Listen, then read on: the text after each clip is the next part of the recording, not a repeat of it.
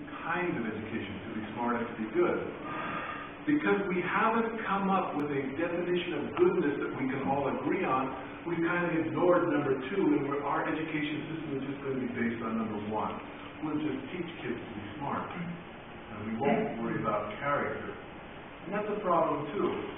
So this lecture is going to kind of identify what does it mean to be good.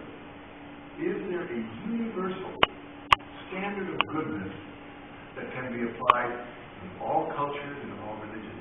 If there is, if we can find that universal standard, bam, we can begin to change the world. Build on the heritage that you have. Whatever your religion, whatever your tradition, build on that. Make it better. Make yourself a better person. And through fatherhood teaching, you can do that. So how do we do that? If the principles are universal, it must be logical, reasonable, rational, scientific. It must be. Without that, it's not going to work. And it has to be religious. But it cannot favor any religion. It must be interreligious. And that's the key, is to bring these two ideas together. Our Continental Director, Dr. Young, has asked us to read the Divine Principle 100 times each to understand this tradition. In fact, you can be a better seed, because you can see that same teaching in the Gita and the Dhammapada and the Bible, and it's also in the Quran. Do not expect in giving any increase. So you cannot be a politician. Okay. The very first verse of the Quran, because I lived in Pakistan 8 years and I know this. Bismillah ar-Rahman ar-Rahim. Ir-Rahman, Ir-Rahim, in the gracious and merciful God, the nature of God too. The I Ching, mental teaching.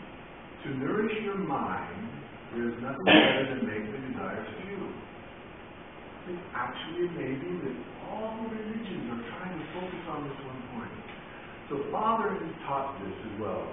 A true life is a life in which we abandon our private desires and live for the public good. This is all religions have taught this. Abandon the private desire. No desire for yourself. Okay? So let's take that idea. We're going to abandon our private desires, and that's what it means to be mature. I have this example of what does it mean to be mature.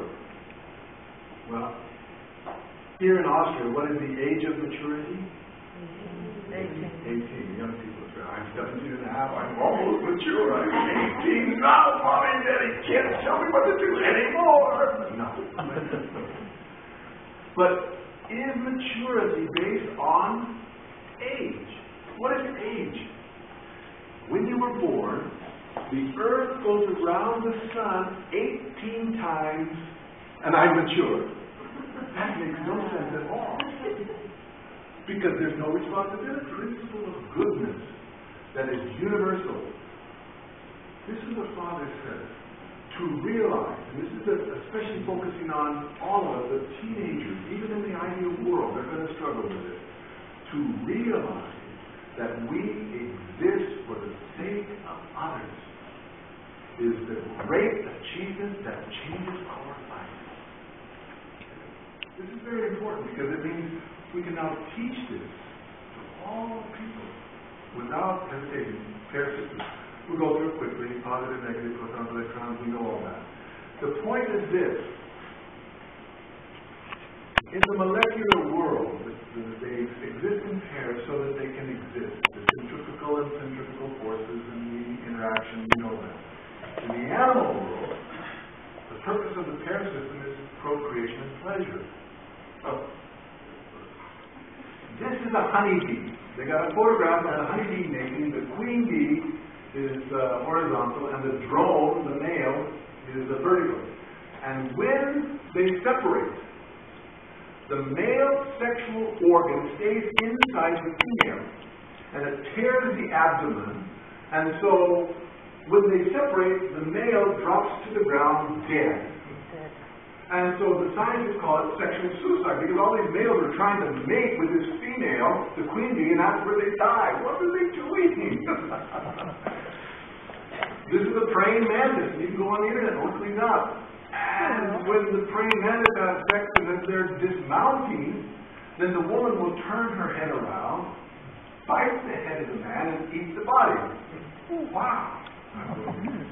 Quite serious. Yeah, in the animal world, what it means, in the animal world, the purpose of sex is conception. That's the highest purpose. We know that.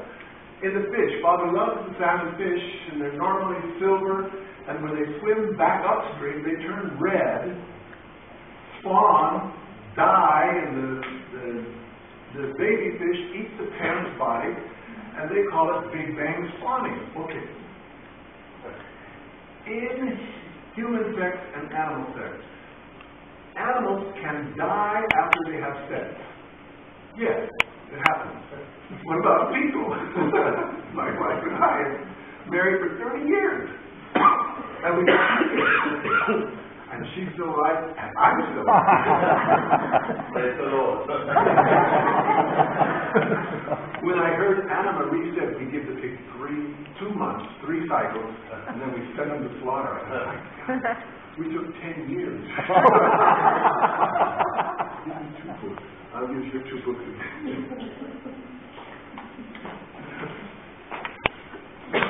Two things together, right? All right, it's glued together.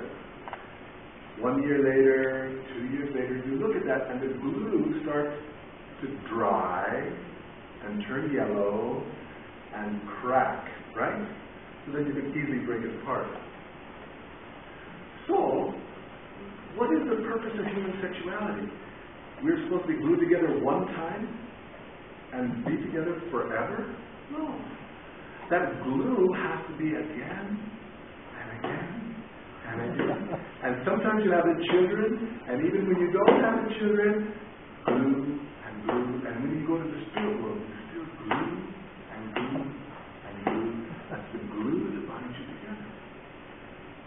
So, God made sex the most exciting, emotionally powerful experience for a reason. What if we have super glue, right? So what if somebody invented super sex?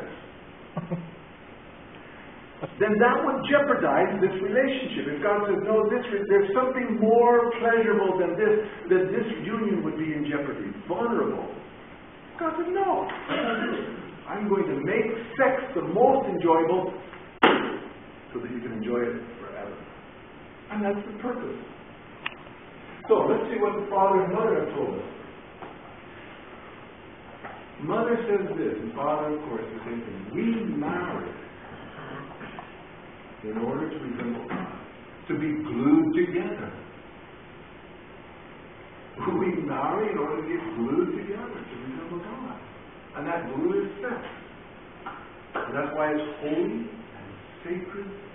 That's why it's eternal. It's meant to be unique. So let's look at the different verses. In the Bible, the very first chapter, the first book, God created man in his image.